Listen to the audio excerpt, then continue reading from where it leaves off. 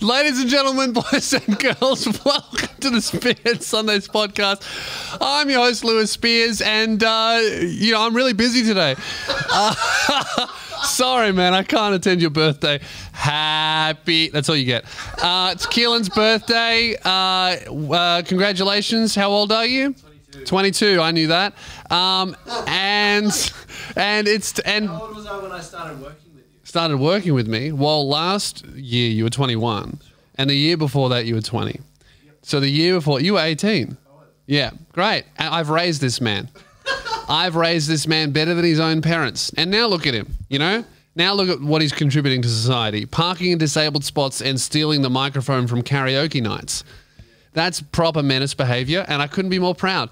I was 18, just got my loaners when I met you. Yeah. Today, yeah. off my loaners. Oh, sorry, just got my P's when I first met you. Now I'm off my P's. Wow. Man, two brothers on the come up. Really leaving me in the fucking dust there. You know what? You know who texted me the other day? Who texted me? Let me pull this up, and I'm going to read it. Maybe shouldn't. I got this text from this random number. Fuck, where is it? I get so many fucking texts, dude. Is anyone else getting all of these fucking texts from these? Dear customer, we failed to deliver the package. And then it's a link that's just eCellcom. We will steal your data and harvest your blood if you click this. Like, is anyone else getting, like, those fucking texts every single fucking day? Are you getting them too? Yeah. Seems like the whole country is getting them. You want to know why? You want to know why? Because we trusted the government with QR codes. Oh, scan in everywhere. Check in everywhere. Give every single fucking business on the planet your phone number. What could happen? Every fucking day I get a text pretending that there's a delivery. We've delivered a severed head to your door. Click this link to return it. Fuck off.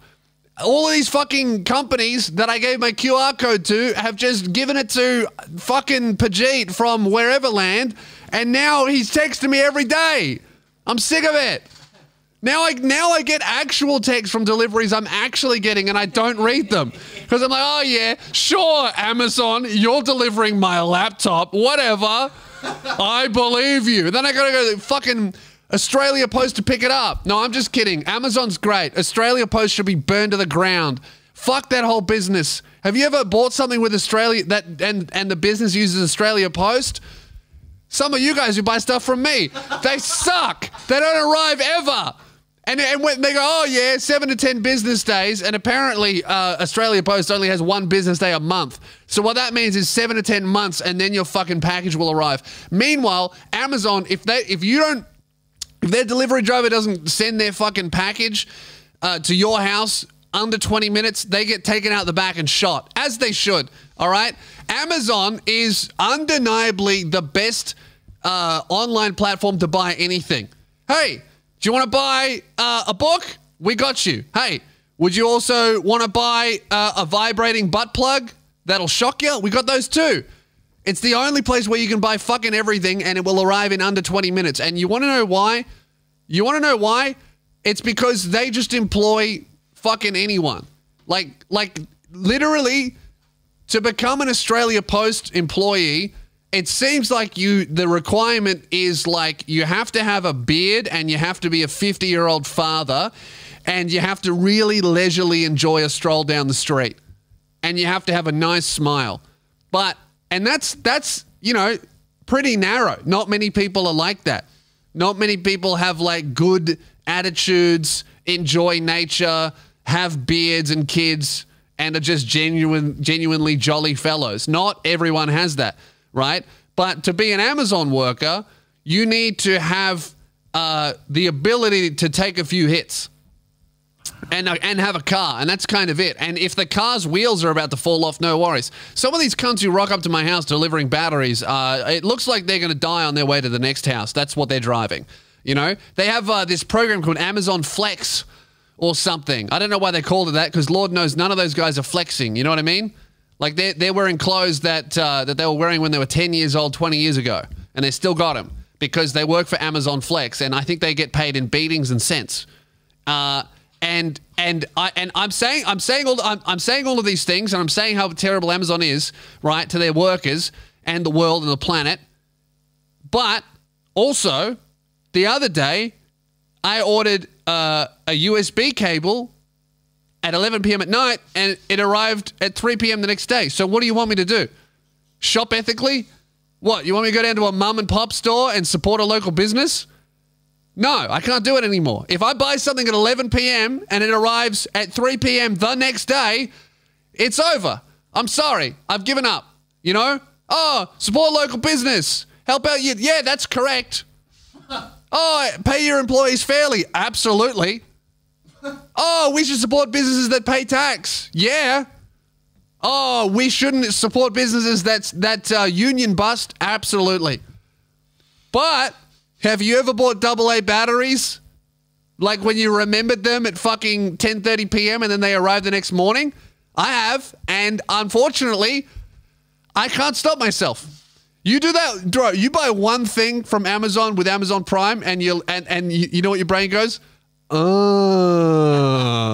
I'm never, ever supporting an Australian business ever again. And that's wrong, but that's also what it is. Keelan, right, has been resisting Amazon for many years. Just like I did, by the way. I resisted. I said, I'm not supporting that fucking evil conglomerate. And that was the right thing to do. That was old Lewis before he sold out. But you know what? What did you buy the other day? An adapter, right? When did you buy it? I bought it on Monday night. When did it arrive? Tuesday morning. It's, sorry, it's over. Look, I tried so hard. Here's what I do. I'll buy anything that comes from a big business from Amazon. Like if it's like a converter or batteries or anything tech, I'm not buying that from an Australian business because they're going to overcharge me and the money is going to some American business anyway. And also, no small business is selling like a USB cord that isn't going to light on fire, you know? Like only JB Hi-Fi and Harvey Norman are selling charging cables. The only small business that sells charging cables are those markets. And those things end up literally killing you. Remember that one chick that had it wrapped around her neck and it fucking cooked her brain and she died? And then they raided the markets here in Melbourne. It happened years ago. Yeah, there's one woman, she bought a charging cable from a market and it literally killed her. So I'll buy anything like that from Amazon, but anything else I'll buy from a small business. And by anything else, I mean I'll get coffee every day from my local cafe, and that's it. That's the only thing. That's the only shit that I buy from small businesses now is like coffee. But you better believe that the minute Amazon you can order a cappuccino on Amazon, I will be purchasing it from there. Yeah, there we go. It is believed a $4.95 phone charger sent a high-voltage electrical pulse into her phone, which transferred to the earphones she had connected to a laptop. Oh, my God. She got the electric chair in her own home for $4.95. Some people would be excited by that. That sucks. That's fucking awful. And then the police raided the market. That's crazy. Probably to use it on Nauru. Anyway, sorry guys. I tried. You listen to me try and not say it. I tried. You got to give me credit. I tried to not say that one. That's actually a very progressive joke because I'm against that shitty fucking island. Shutter Island, is that what it's called?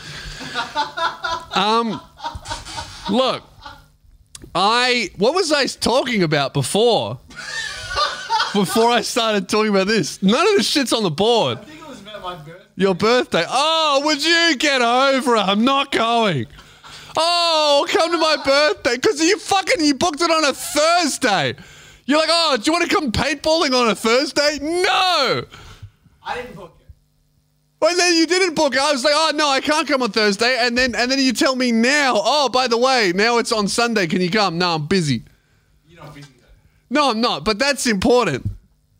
I didn't book it and it was a last minute. Where are you going bowling? Strike tomorrow. Too far away. Okay. Which strike? The one in Frankston. Yeah. It'll be fun. Wait, Sunday night? As in tomorrow, as in Thursday. Thursday night? As in tomorrow night, yeah. I might be able to make it a Thursday night. Look, we'll talk about it later. Yeah. Look, I'm not going.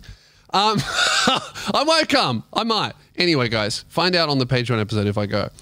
I swear I was talking about something else. Remind me in the comments. It was driver's license. Oh, yeah, driver's license. Oh, that's right. You know, he texted me. That's right. And that, let me look at who texts me. And that brings me to these, people who've been texting me, which brings me to how much I hate Australia Post. All right. Where's this? Oh, here we go. Here we go. I got this text from this random number. I don't know who this person is. Crazy, like out of nowhere.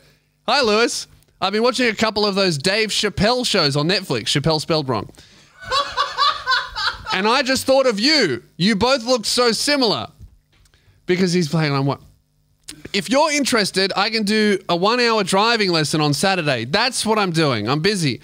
It's on Sunday. It's on Saturday. Yeah, but I'll probably be tired from the driver's lesson. You just have to pay me directly. Cheers. So I reckon I'll do that. I will do that. That's great. I haven't seen that name for years. Fuck, that's great. You know I'm gonna have to start again. You know the amount of times that I've like started driving and got into a really good routine and then just being like, I reckon I'm gonna not do that for 18 months. And then I get in the car and they're like, all right, key in the ignition, and I go, what's the ignition? And I've just forgotten everything. So I'm looking forward to that. Hey man, that's probably why I can't make it on Sunday. I'll probably be on the road, just in pieces. UFC was amazing. I don't normally talk about this on the podcast, but this one was so good. Have you watched any of the highlights from it? So fucking amazing. There were 2 Australian fighters, and I have just become obsessed with this guy from Western Sydney called Tai Tuivasa or Bam Bam. Now, a lot of people that listen to the show are not into UFC. I can guarantee you guys you're going to be into Tai Tuivasa, all right? This dude is probably the most entertaining fighter I've ever seen, because imagine if you took a lad from Western Sydney and you just put him in the ring with the most terrifying guys on earth, and that's literally what you get. This guy knocks cunts out and then does a shoey after every fight and screams Eshe in Joe Rogan's ear. And Joe Rogan has absolutely no idea who this guy is or anything about him, and every time he watches this guy fight, and more importantly, every time he watches how this dude celebrates post-fight, he just acts like he acts like me when I see my dog eating cat shit. Like he's just disgusted at the idea of a shoey. And this dude is so like, I feel like when I'm watching him, I'm not watching the UFC. I'm watching like backyard brawls. Like this guy doesn't seem to go in with a plan. His plan is to like win the fight. You know, like when you watch the UFC, it's very technical. It's very high skilled. When I watch this guy, he's like, I'm just going to punch him until he doesn't get up. Like that seems to be his plan. The past 2 fights I've watched of Tai Tuivasa, he has won because the other guy starts to win and then begins to capitalize it, and then something in his brain clicks and goes, nah, bro, I'm not fucking losing this one, Eshe, and then knocks the other guy out. And the way that he won this fight, skip to the end, Keelan, is absolutely crazy. You can watch him get hit in the head, and then he like wobbles, like he's about to get knocked out, and then you can just watch him go Super Saiyan in his brain, and something clicks. So he gets like tagged a bunch of times here and knocks the guy out with an elbow. And then he does the Mountie Bop, which is the Mount Druitt dance. That's the Mountie Bop. And after his fight, they cut the cameras away from him because there's an alcohol sponsor of the UFC who doesn't want to encourage binge drinking, which is how he celebrates his shows after he wins the fight. And he's sick. He has the Aboriginal flag on the stage. It's so good. And they ask him, all of his post-match interviews are exactly what you would expect from the average Southwest Sydney lad. They ask him like really like poignant questions, and he goes, I don't know, bruh. I'm just here to fight. Like the guy's like, who would you like to fight next? Like your top 5 now. You can go for a belt. And he's like, oh, you know, fucking whoever, whatever. And then he gets off stage and drinks 6 more beers out of 6 different shoes. He's like I don't know.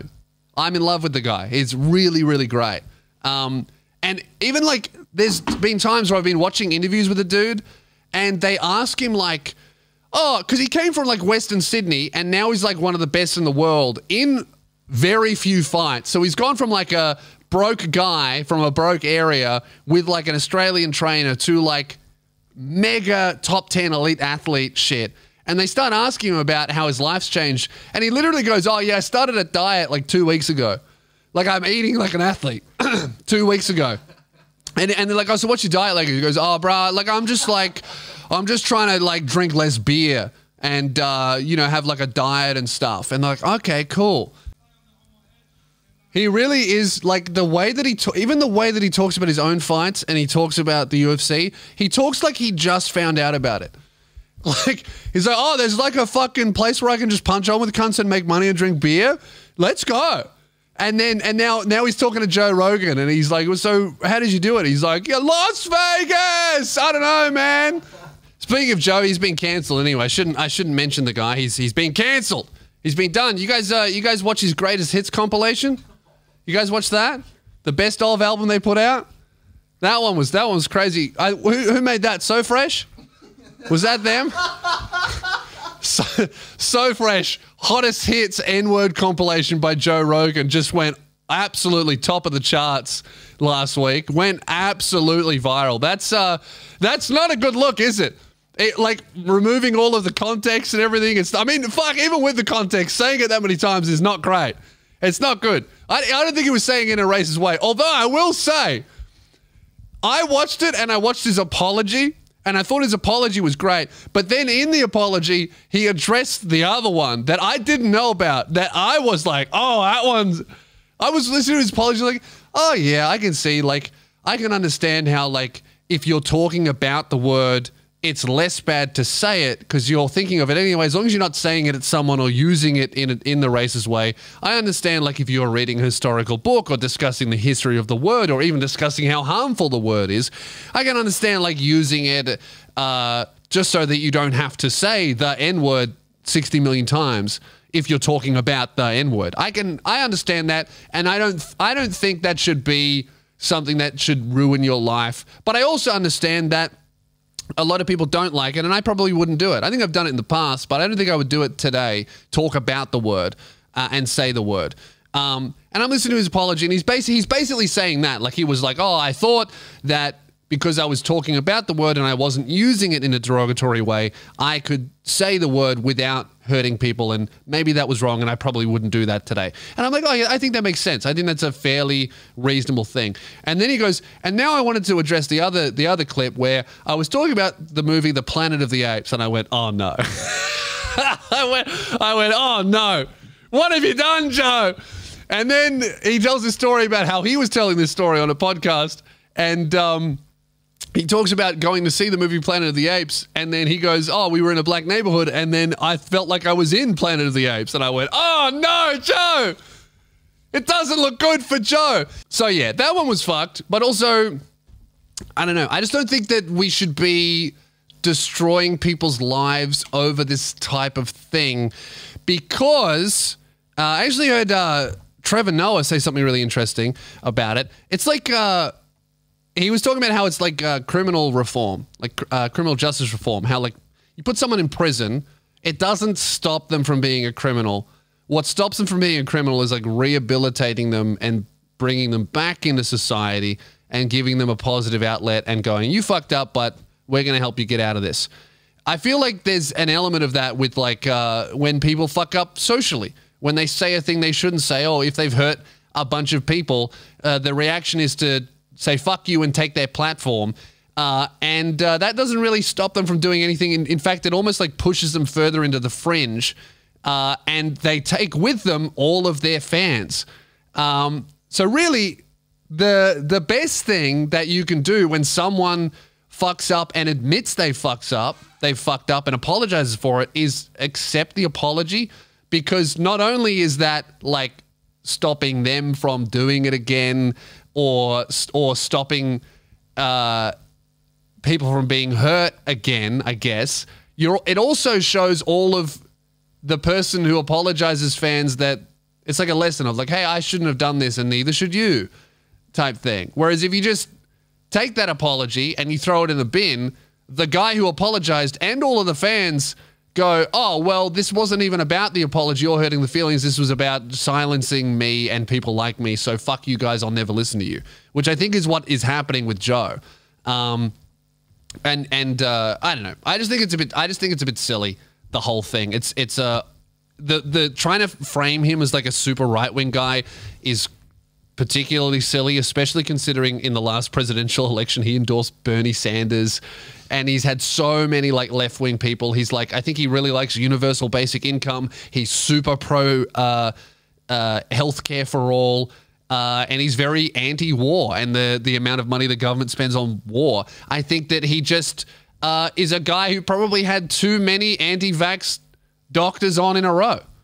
I think that's really the problem, is that he should have had opposing opinion followed by guy who disagrees with that. And I think that's what he said. So I don't think there's anything wrong with that. I don't think there's anything wrong with having a guy with a degree who is a doctor to come on and talk about the parts of the science that they disagree with. I'm pro-vax, but I want to hear scientists disagree with each other. Isn't that what science is? I thought that's what it was supposed to be. Like, a scientist comes and goes, this is my theory. Try and prove me wrong so I know I'm right.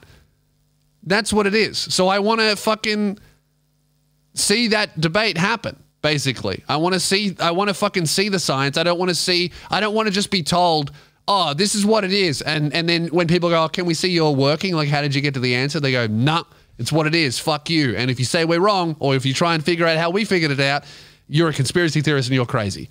So I don't know. I think that's the problem. And I also think there's a huge element of like other media outlets being very threatened and probably even jealous of the amount of reach and the audience that Joe Rogan has. He's number one. He's bigger than Fox News and CNN combined. And all of these other mainstream media outlets, it's in their best interest to destroy their biggest competitor, especially a guy who is very anti them. So I think it's a little bit of a concerted campaign against this guy, which also coincidentally seems to be happening around the time when we would get elections coming up and shit like that. So that's kind of my thoughts on it. But I'm glad that Spotify's stuck with him. That's awesome of them. But also think of the amount of money they'd fucking lose if they got rid of him.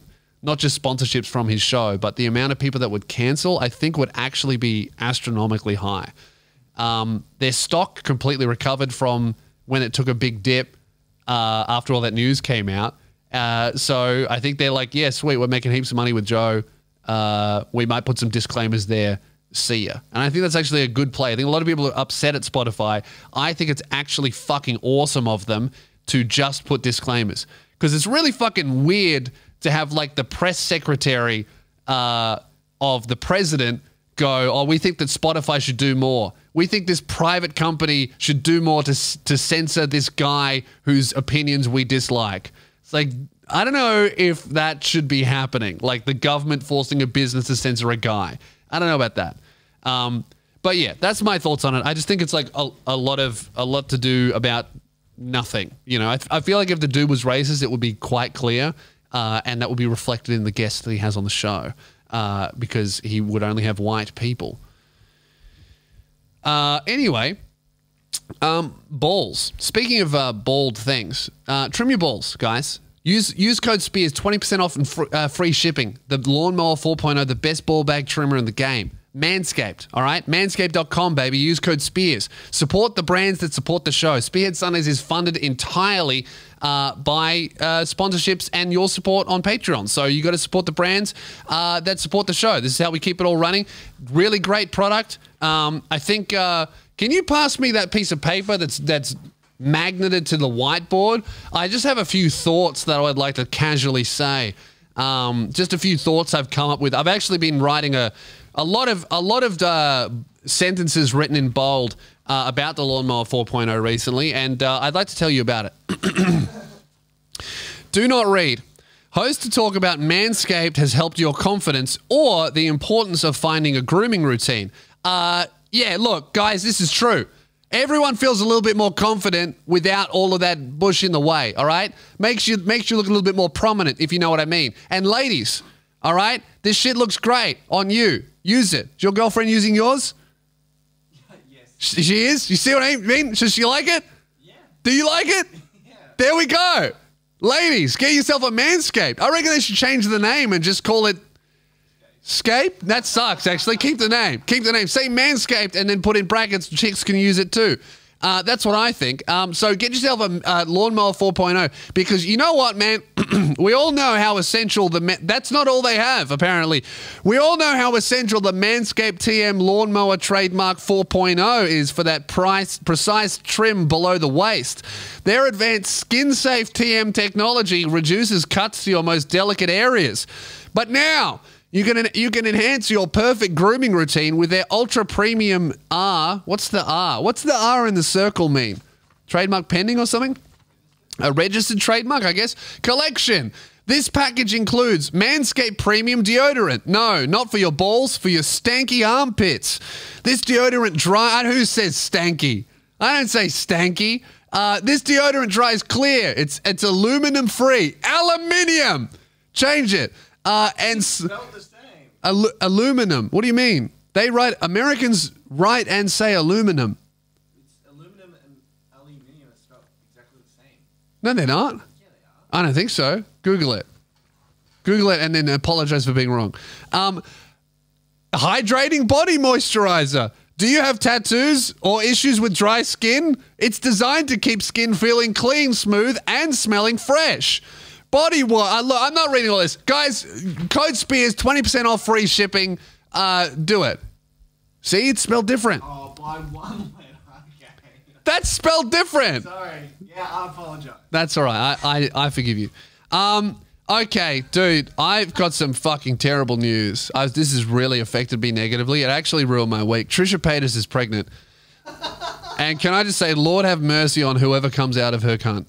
Because that's going to be an experience. I can guarantee you in about 15 years from now, we're going to see apology videos 50 minutes long apologizing to her daughter or son.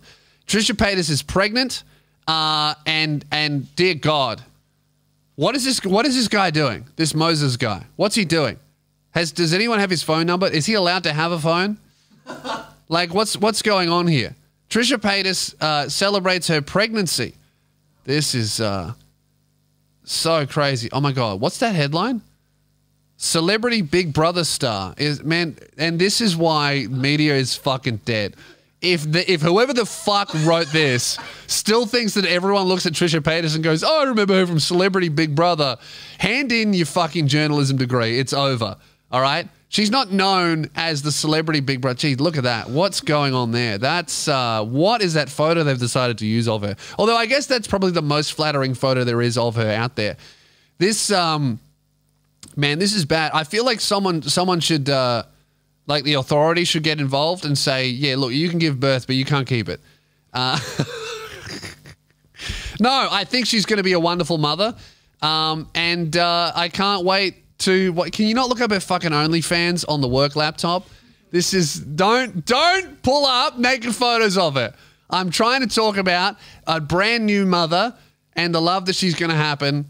That love she's going to have for her child. Oh, that's disgusting. Oh, yuck. Why every time I talk about this woman, you're pulling up fucking pictures of her pussy? I don't want to look at it. Get rid of it. What do you mean? Have I seen what?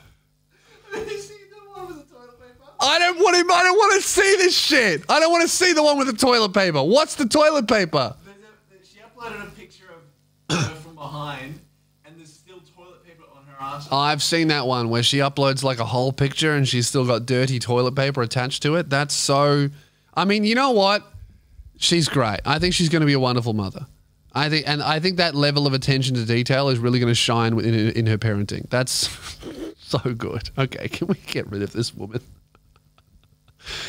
I'm never going to talk about her again if every time I fucking bring her up, you start pulling up photos of her fucking pornography. This is, you know, it's like her and Nikocado Avocado. Every time I talk about them, there's whole pics on my fucking monitor. You know, that's the work laptop that Rosie uses every day. She's going to look at the history and go, I wonder what the boys talked about. Man, Prince Andrew settled his lawsuit. Oh, really? it's a civil case though, right? How's this? I believe it's a $24 million civil suit. $24 million he has to pay this woman. It's a settlement, which is basically them going, yeah, all right, maybe we shouldn't complete this trial or I'll get in trouble. And that money is being paid by him and the Queen. What? So, you know what? Our tax dollars have paid for the royal family to fuck kids. It's great. Get her off the dollar. Get this old bitch off my $5 note. She's paying pedos to pay their victims. It's so fucked. This is so good. The royal family is just chipping in. Hear that, everyone from the UK? That's where your tax money goes. Everyone who's upset at me for the Prince Philip joke, guess where your tax money's going? Straight into victims' pockets. Paying them off so they don't fucking get in trouble by the actual law. Settlement details unknown, but likely worth millions of dollars. Okay, maybe I made that up. I read somewhere that it'll be paid for partly by the Queen. That's so lit. That's awesome. So maybe this is like one step closer to putting him in prison. I don't know. This whole shit, like the Epstein thing, is a little bit crazy because Ghislaine Maxwell, she might get a mistrial, and she is kind of deserving of a mistrial because from what I've read, right, one of the jurors lied about their having experience with sex abuse themselves, which would make them a very biased member of the jury. So I think they're filing for a mistrial, and I mean, they're probably going to get it because that's fair, which really sucks. Really, really shit of the jury member to lie about that because it does kind of fuck the results of the trial. That sucks. So maybe now, although you know what, maybe it is a good thing because that'll put it back in the news and there'll be more evidence presented. So maybe it puts it back in the news cycle and it gets more people in trouble. Maybe it overall will actually be a good thing. I'm saying that, but fucking 6 months from now, she'll be walking free back at In-N-Out, taking pics. Kanye West has gone nuts too.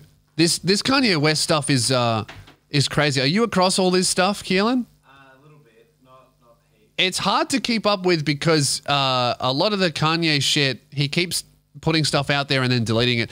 And what I think is what says a lot about us and like the power of the internet and the power of celebrity and fame is when Kanye like threatens the current partner of his ex, it's really funny and everyone gets excited for his album. When I do it, it violates my restraining order.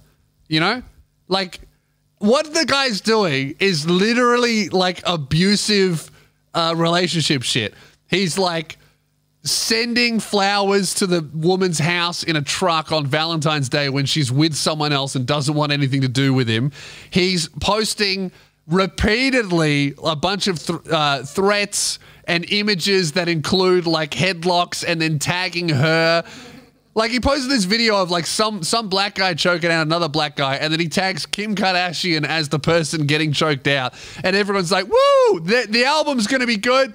This dude's like harassing this woman and her current partner, and like if anyone else did that, it'd be like, oh yeah, that's like abusive, controlling, manipulative partner stuff. But because Kanye's doing it, it's like, man, remember fucking College Dropout though? How good was that? It's very funny. If I was Pete Davidson right now, I would just turn my phone off, I reckon. And if I was him, I would turn my phone off, and then once a week, I would get a friend to call me and tell me what I've missed.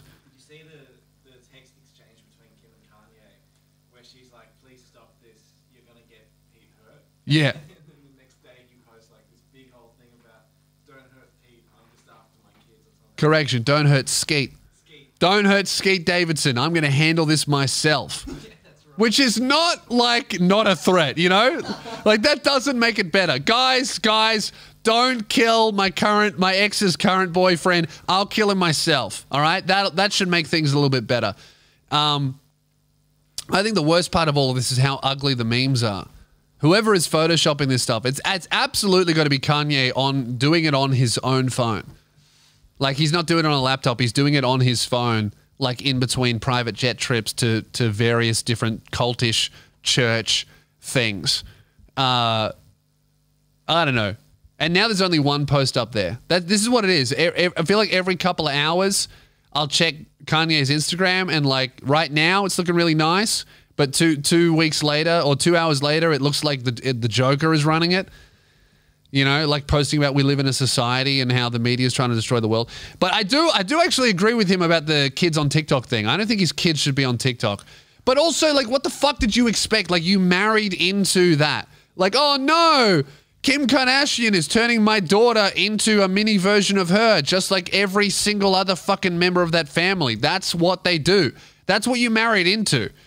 That'd be like Kim Kardashian complaining about a truckload of roses on her door and threats to her current partner. Like, you married, you chose that. You've seen it. We've all seen it. We all know. It's very public. Like, you guys chose that chaos, and you have to, like, live with it, I guess. You can't see what someone's doing and then be like, I can change them. I don't think you can. I think that's what you get.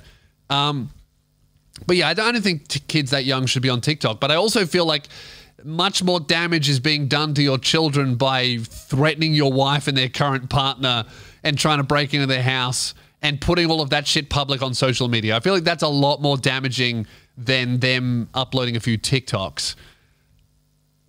I don't know. But again, you know, why am I trying to reason with Kanye West, who is a listener of the show, and we're very grateful to have him. I want to say one other thing about this Kanye West stuff. I can't remember, so that's cool. Yeah, I don't know. I just think that, his current girlfriend or his ex-girlfriend.